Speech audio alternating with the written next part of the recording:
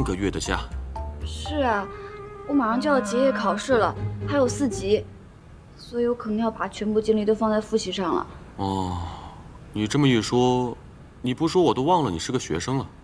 但是你是我的特助哎，你要走的话，那么多工作怎么办啊？我知道这样会耽误工作，但我也没有办法呀。如果这次考试我没考过的话，我可能要延毕了。所以如果不能请假的话，我就只能辞职了。你辞职跟请假有什么区别啊？都是没有办法工作啊。那如果实在忙不过来，要不然就请冉云学姐回来吧。你还真是会出主意啊！也行了，就别说我不近人情，假我批给你，但是工作你要跟魏安交接好。谢谢董事长。还有就是，治疗计划可能也要延后了，对不起。没关系，我都等了10年了，也不差这半个月，好好安心考试吧。是，谢谢董事长。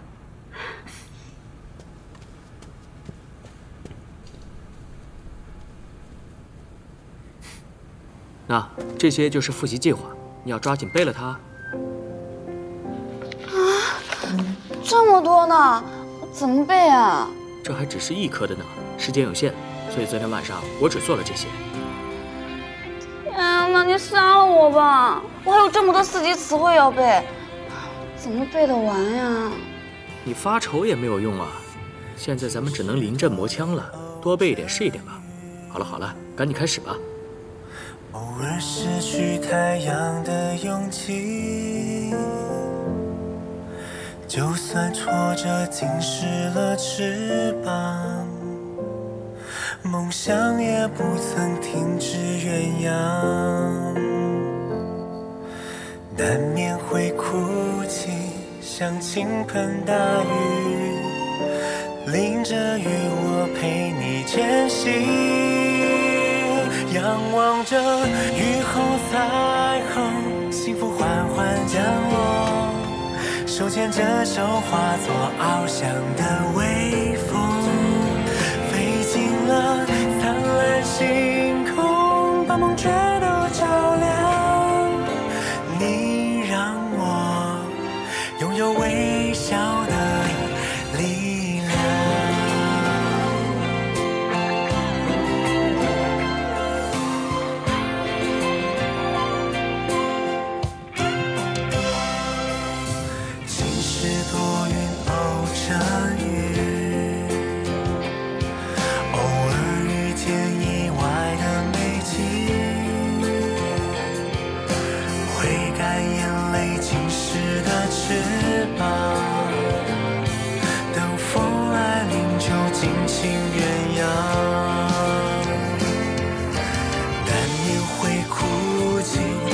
倾盆大雨，淋着雨，我陪你前行。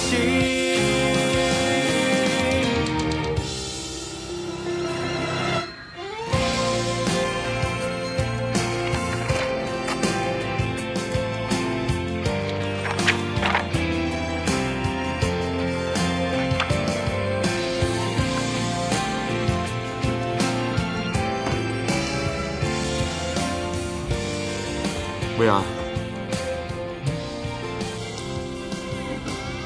怎么了？文件有问题吗？哦，不是。周氏走了几天了5天吧。才5天啊！我怎么感觉他走了好久了？我们下午有什么安排吗？没有。好，那你陪我去趟学校。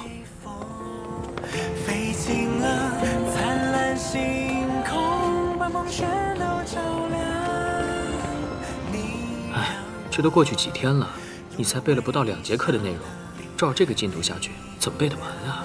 我是真的背了，这2天每天熬到2、3点。明天当时记住了，那早上一睁眼又全忘了。可能是我的能力问题吧，我也辅导不了你了。哎，你别这样啊！你错呀！哎，都是我的错，我现在背还不行吗？走，我们去拜访一下严教授。什么？你不帮我辅导啦？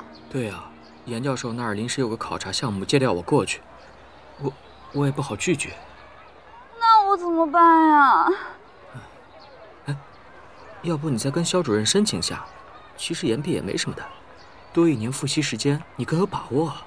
再说了，反正你现在也有工作了，就算暂时没有毕业证，也不妨碍啊。可是这次是我不好，这样吧，那些讲义就放在你那儿，你尽量多背背。我也只能帮你这么多了，对不起啊。哎，都不帮我了，那我该怎么办？周小姐，安助理，你怎么在这儿？我来学校办点事儿。怎么了？遇到什么事儿了吗？还能有什么事儿啊？考试的事儿呗。我估计得延毕了。延毕？为什么呀？你之前不是找到了一个人给你辅导吗？他们都有事儿，都不帮我了。我倒认识一个人，他在美国学习的时候主修的是美术，而且英语也不错，不知道能不能帮上你？能，谁啊？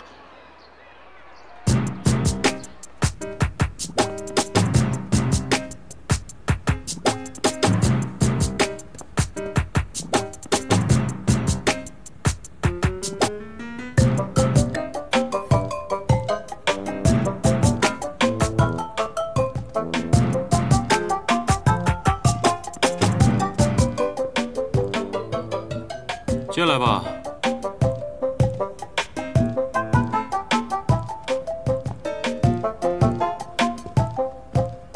董事长好。在门口晃晃悠悠这么长时间，开口求我，就这么难啊？安助理都和你说了？跟我说了呀，不过我想听你亲自跟我讲。那个，董事长，能不能麻烦您给我复习一下专业课？好啊。真的，你答应了？你想我不答应吗？啊，没有，我只是没有想到你会这么快答应。当然是有条件的呀。从现在开始，你必须24小时全部服从命令，服从指挥。如果你要是不答应或者做不到，辅导就立刻终止，可以吗？好，不行算了，你出去吧。没有，我可以的，我可以。好，那就从今晚开始辅导。今天晚上来我家，我让你见识一下什么是真正的魔鬼式特训。哦，对了，4级也由我来辅导。